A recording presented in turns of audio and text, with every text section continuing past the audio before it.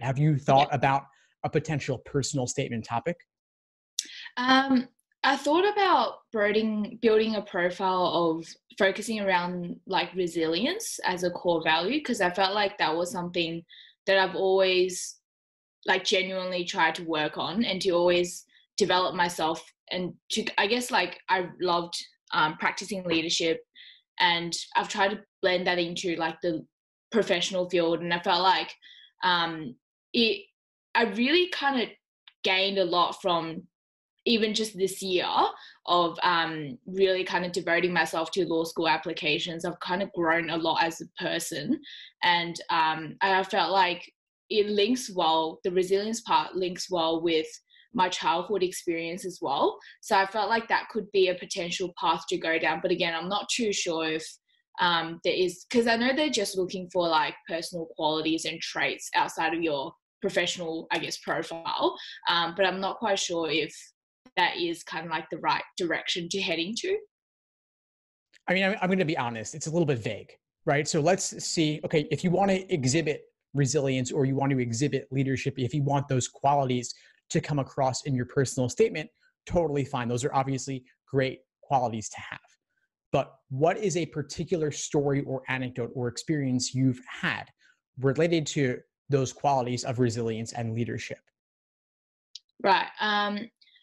Resilience would trace back to a lot of like childhood, because I didn't have a great childhood. So I could talk about that. Like I'm not afraid to just I guess expose anything, but I just don't, again, like with regards to the details, I'm not quite sure how much exactly they're looking for. And I don't really want to, again, like you said, I don't really want to be vague and kind of draw on the big profile, rather kind of focus on like a specific experience.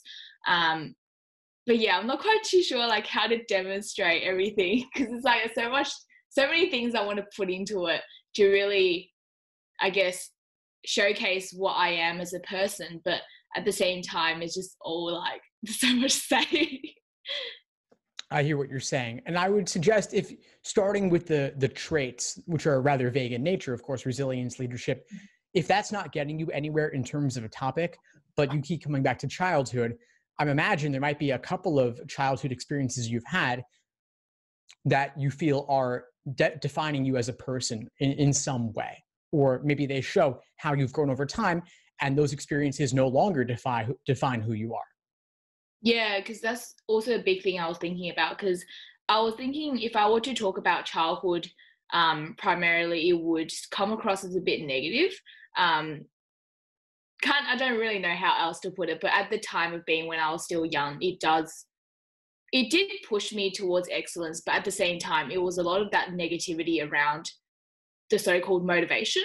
And I wasn't too sure if that's the right way to put it in the personal statement, but it did evolve over time, but I was just contemplating whether that would be the right way to put it across in the personal statement.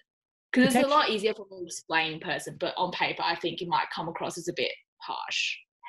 It all depends on how you frame it. You could take the same topic, one person's explanation of it could be terrible and negative, another person's could be motivational and uplifting. It's all about how you spin it. And you can try to spin it in a positive way. You could try to frame it in a positive way. If ultimately the result isn't what you're looking for, I would take it in a different direction and talk about something perhaps more recent instead that relates a bit more to who you are today. Thanks for tuning into the show. Please subscribe if you haven't done so already to be notified of new episodes as I release them. And feel free to reach out if you need anything at all as you move forward with your prep. I'm happy to help however I can. In the meantime, I'll wish you all the best and take care.